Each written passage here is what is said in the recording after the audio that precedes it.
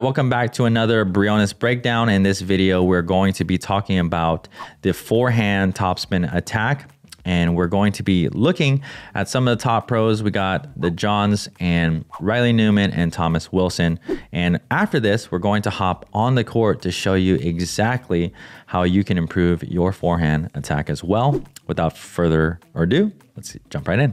All right, here we go. We're at the Hyundai Masters, and this is championship game here. First game here. Championship Sunday. Yeah, not a long point here, but we are going to break it down. Ugh. Yeah, definitely shorter. Dirty. Definitely shorter point. Shout out to Thomas Wilson with that 12 mil. At 12 mil. But here we go. We got Ben John serving here. Okay. Got Riley with the return there, slice return. All right. First and foremost, just look at this get that Riley has. Off the net, jumps into his toes, has been creeping right in his face, and still hits a great shot. Yeah. Right to Colin. That's pretty damn impressive. So yeah, let's actually talk about Ben's coming in here. So this is really important too. As this return is coming back to Colin here. Something that's super important. I see lower levels and also intermediate levels make this mistake all the time, but watching your partner hit the third, super important. We can see Ben. Now he looks casually coming in. I also think personally Ben should be fined for wearing black and green socks at an all-white tournament, but that's for another conversation. Here we go. There you go. So here's the drop here, and you will see Ben.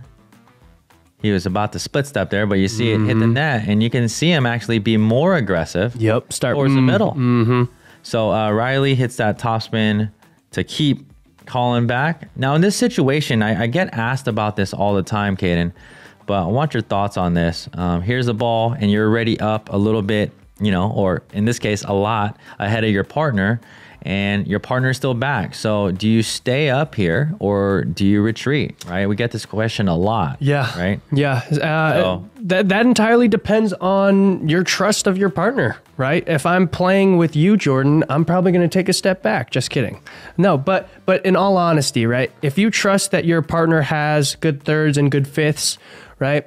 Like, I think Ben trusts Colin here pretty well. So I would say he's probably going to stay put, right? Let's see.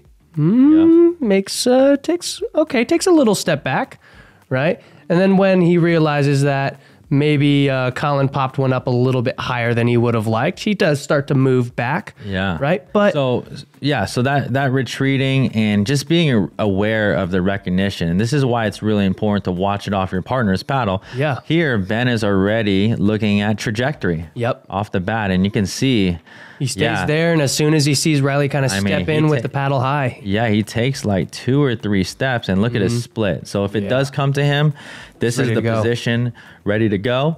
Look how low his paddle is too. Yeah. And then we got Colin attempting another drop in. And now they move forward together. And by the way, this is a fairly good drop. Now looking at this again, Caden.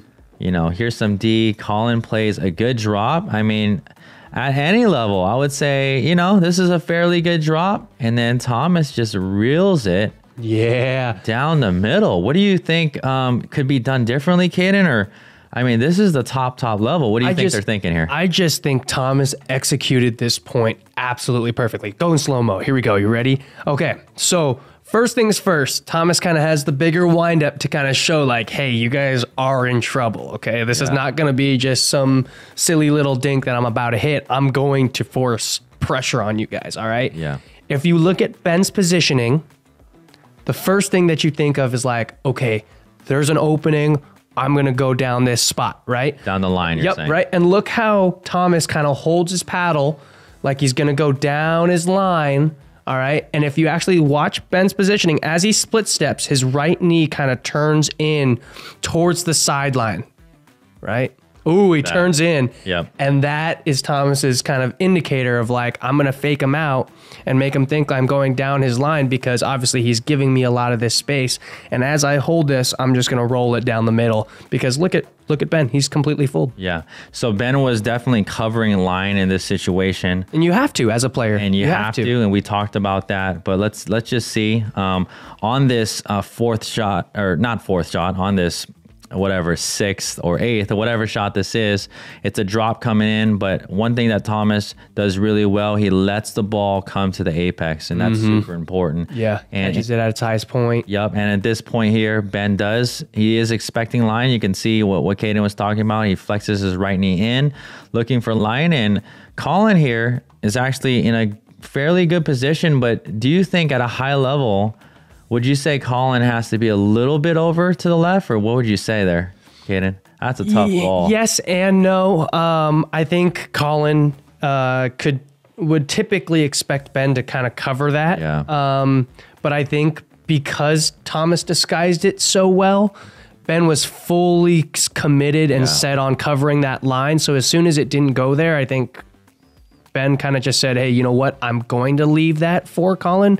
Yeah. And if I am Colin, no matter whether I'm playing with Ben Johns or my little sister, I'm probably going to be moving over middle a little bit more. And I'd rather give him the angled shot than the middle. Yeah. Personally. And I would kind of classify this more as a forced error or point. And it's not really error here, but I think Ben is in a fairly good position, Colin. And here's the thing with your forehand attacks, everybody. This is why it's so important to put pressure. And if you don't have a good topspin forehand right now, we're going to be hopping on the court in a bit.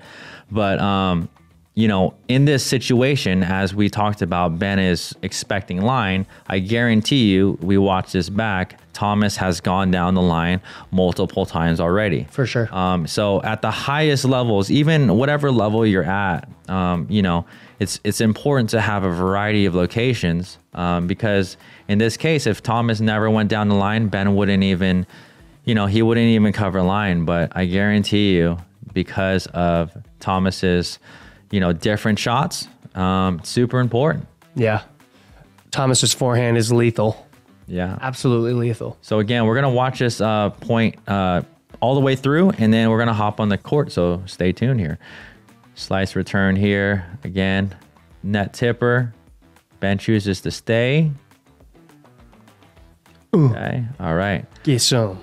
So again, forehand, super important. We're going to hop on the court now and show you exactly how you can be offensive, just like Thomas, on your forehand. Yep. Okay, so let's talk about that filthy forehand topspin shot that Thomas Wilson did hit. First things first, I have to set up my feet properly so I can create the space that I need for contact. What does that mean? Maybe I have to take a shuffle step, an adjustment step, just so I can have this ball out in front of my body, because if it is in any other spot, it does get a little bit more difficult. Having this contact point allows me to be offensive, not only with being more aggressive on the ball that I hit, but also location.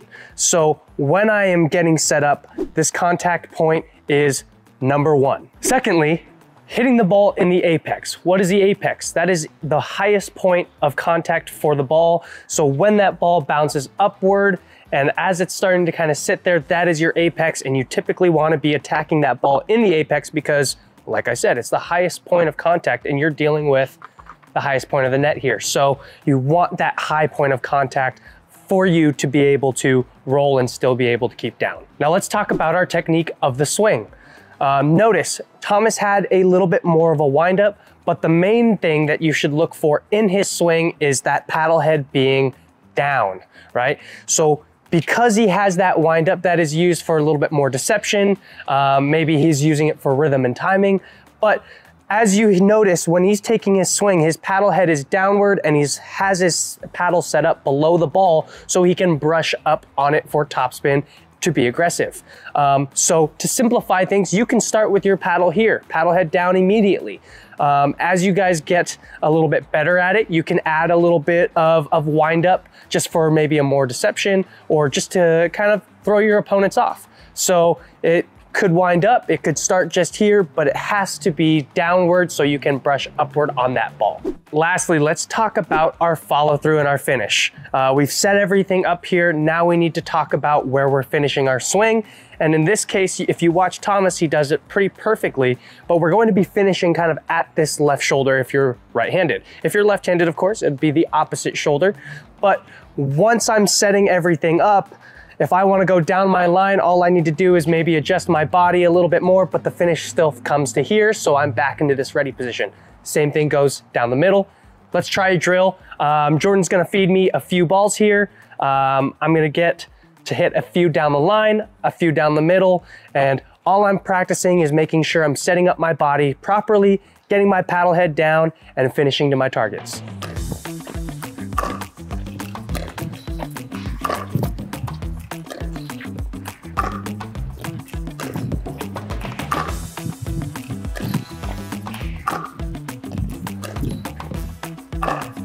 Bam. So notice I wasn't hitting those balls incredibly hard. I was hitting those maybe at like 50, 60%. You can add pace as you get more comfortable, but like I said earlier, this is a setup shot. So if it goes for a winner, great. But we are expecting this ball to come back, which is why the finish is so important. Jordan, you got anything? Yeah, no, really good, Caden. The most important thing, as you can all see, his footwork and creating that space, letting the ball come to the apex is the most important part of this stroke. Obviously, the technique is important as well, but if you don't get behind the ball and you don't get that contact nice and out in front, it's gonna be really hard to do this. So that's one of the reasons that makes Thomas Wilson one of the best players in the world. He moves his feet really well. So get out there and keep practicing, work on the shot. It's gonna be a shot that you're going to need, especially at higher levels, and we'll see you in the next video.